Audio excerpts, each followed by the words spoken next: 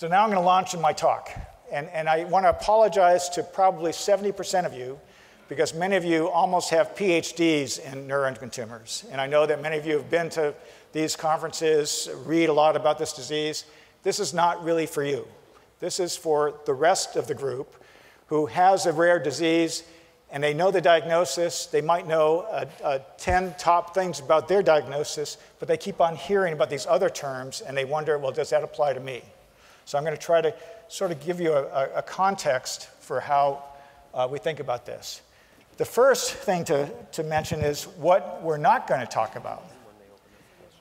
And so neuroendocrine is a term that's used throughout medicine, and there's neuroendocrine tumors that are called small cell lung cancer, small cell neuroendocrine. That's not this disease. It's a very different disease. It's a disease that is almost exclusively occurs in heavy smokers. It's a terrible disease, but it's not our neuroendocrine category. Large cell neuroendocrine lung cancer is an entirely different category, also associated with a relatively fast, aggressive tumor. Again, not our category. Some colon cancers, the pathology report will say adenocarcinoma with neuroendocrine features. That's not this neuroendocrine tumor, okay? That's another standard adenocarcinoma. The good thing about most neuroendocrine tumors is that they're not standard adenocarcinoma, where the disease tends to grow faster and causes and requires more aggressive chemotherapy, and lives are shorter with adenocarcinomas in general. But we're not talking about those entities. There's another rare appendiceal cancer called goblet cell carcinoid. This is so misleading that we've been trying to get pathology groups to change the name. This is not a carcinoid. This is actually an adenocarcinoma. It just kind of looks like a carcinoid, so they said, oh, well, it looks like a carcinoid, so we'll call it that. It is not a neuroendocrine tumor. And then there are other legitimate neuroendocrine tumors that kind of fall outside the purview of our group. And although we're happy to answer questions on them, we're talking about thyroid, adrenal, and pituitary cancers. That's not going to be what we're talking about today. Okay, so these are not on today's subject. And I apologize if any of you are here specifically to hear those. I'm happy to talk with you at any of the breaks if you have these diseases. But almost everything we say today will not apply to this group.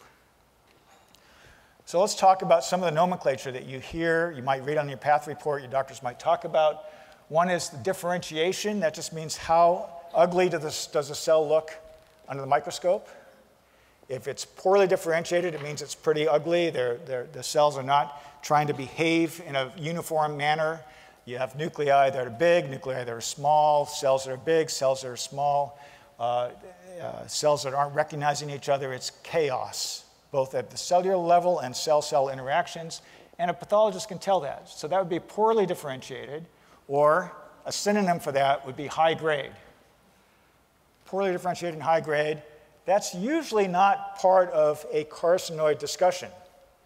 In fact, one of the errors in using carcinoid, the term carcinoid, is that it should not apply to a poorly differentiated or high grade. There's no such thing as a high grade carcinoid. It should be high grade neuroendocrine, okay? So most of what we talk about in terms of typical carcinoid would be well-differentiated, well-behaved looking cells, well-ordered cells that look fairly uniform, or low-grade, again, a synonym. So low-grade, well-differentiated, the same. Of course, biology is never black and white, so biology gives us this intermediate area that makes it sometimes difficult to sort out. The poorly differentiated or high-grade neuroendocrine tumors, as I said, they're a distinct group for clinical trials. They're a distinct group for how we treat. But we've started to assume them under our umbrella because nobody else deals with them. So within the neuroendocrine world, we're starting to take charge of these tumors. These are more aggressive behavior, requiring more aggressive chemotherapy treatments. And these are usually not included in, again, typical carcinoid discussions.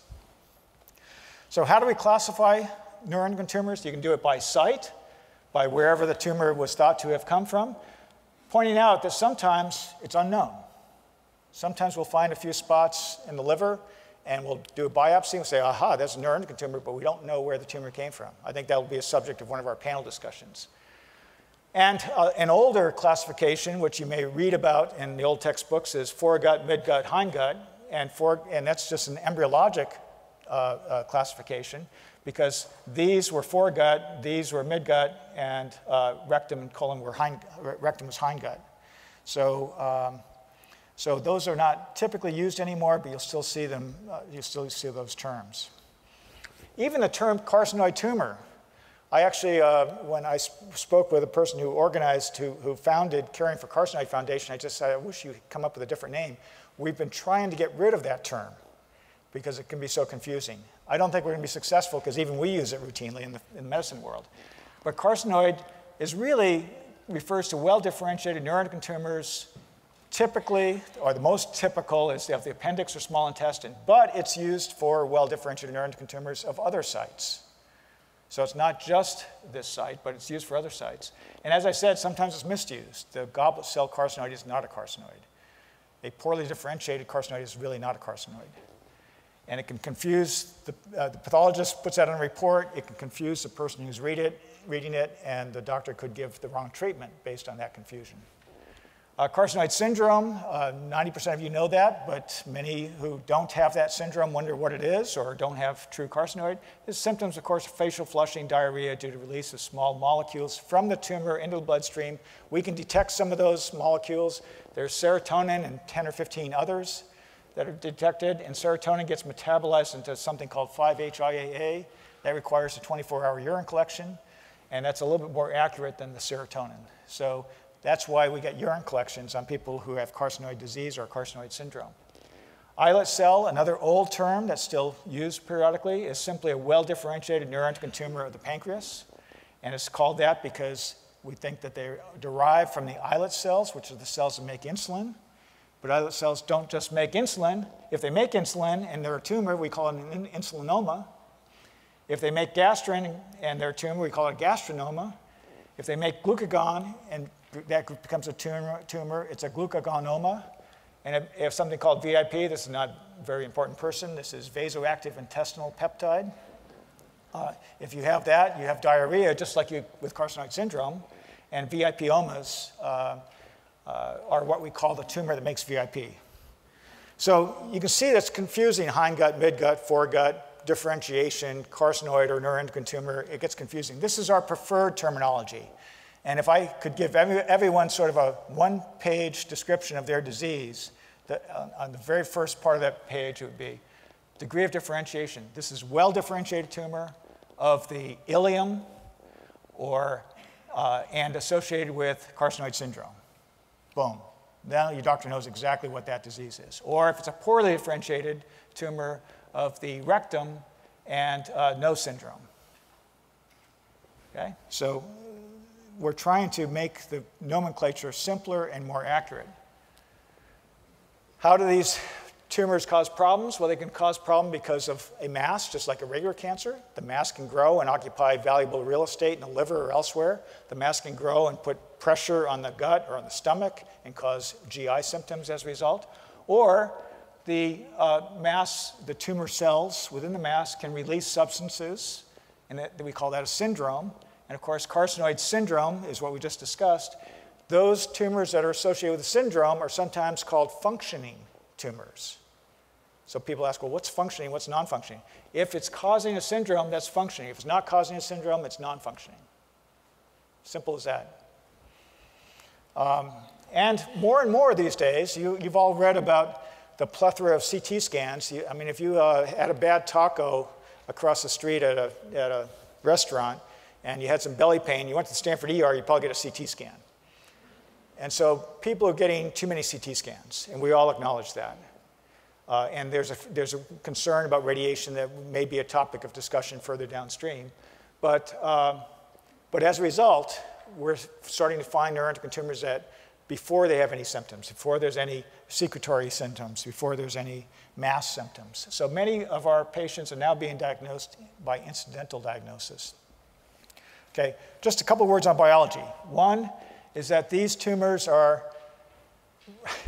unique in that they have receptors on their cell surface called somatostatin receptors. About 80% of neuroendocrine tumors have somatostatin receptors. And these are receptors, there are 5 of them, 5 different types. And they can be on the cell surface in various concentrations, so some people have more of them than others. And these are the receptors that bind to octreotide. In fact, octreotide is a chemical modification of somatostatin, which you can think of as a hormone. So a hormone comes in, binds to one of these receptors. Binding that receptor does something to the cell.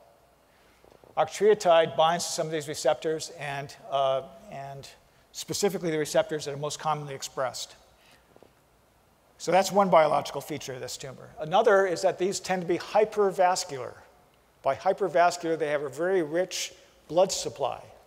Well, that sounds simple enough, but most tumors don't. This is, on the left, of colon cancer patients. This is a person lying down on the table. Here's a table, and they're lying down on their back. So this is their backbone. And this is the backbone. This is a slice through the liver. And these dark spots here are typical colorectal cancer metastasis to the liver. They're dark relative to the normal liver. Why are they dark? Because when we give the IV contrast, the iodine that we give by IV, it goes everywhere in the body, but you can see that the normal liver has more of the contrast than the tumor does. So the normal liver is getting more blood supply than that tumor. And therefore, they'd look dark on the scan, there and there. Neuroendocrine tumors, on the other hand, have a more rich vascular supply, actually outstripping the adjacent organs. It's not like it's stealing blood from them, but you can see here on this scan, these little white light bulbs just light up like that, are brighter than the surrounding liver, and that's a neuroendocrine tumor. Same here. Here's a large baseball or softball-sized mass in the liver that's bright compared with the surrounding liver, and that's another characteristic. So let's talk about blood vessels. How does that happen? Well, we don't know precisely, but one way that we think it happens is tumor cells. So here's a clump of tumor cells in a tumor. It can make molecules or growth factors that bind to adjacent blood vessels. These are normal blood vessels that are just nearby.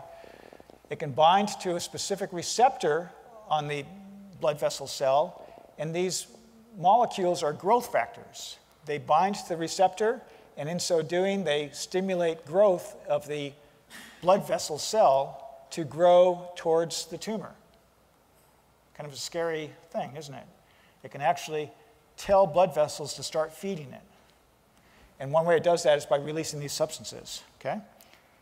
So there are 3 pharmacologic strategies for fixing that or addressing that. One is you can take a drug. So here's a blood vessel cell in the bottom. These are blood vessel cells. And this is the receptor that sits on the surface of the blood vessel cell. And you could take that molecule that the tumor's making and just take it out of commission by binding to it. So that's what bevacizumab or Avastin does. It takes out the vasculoendothelial growth factor, or VEGF. There are actually molecules in clinical trials that bind to the receptor. None of them are approved yet. And then there's a whole bunch of molecules that bind to this internal domain. So if this is a switch that's turned on by VEGF to tell the cell to grow, this is like cutting the wiring in that switch. And these are pills, and the first one approved was sunitinib just 8 weeks ago for pancreatic neuroendocrine tumors. Sorafenib also works, and pazopanib also works. So these are ways of inhibiting angiogenesis and trying to address this issue of a rich vasculature.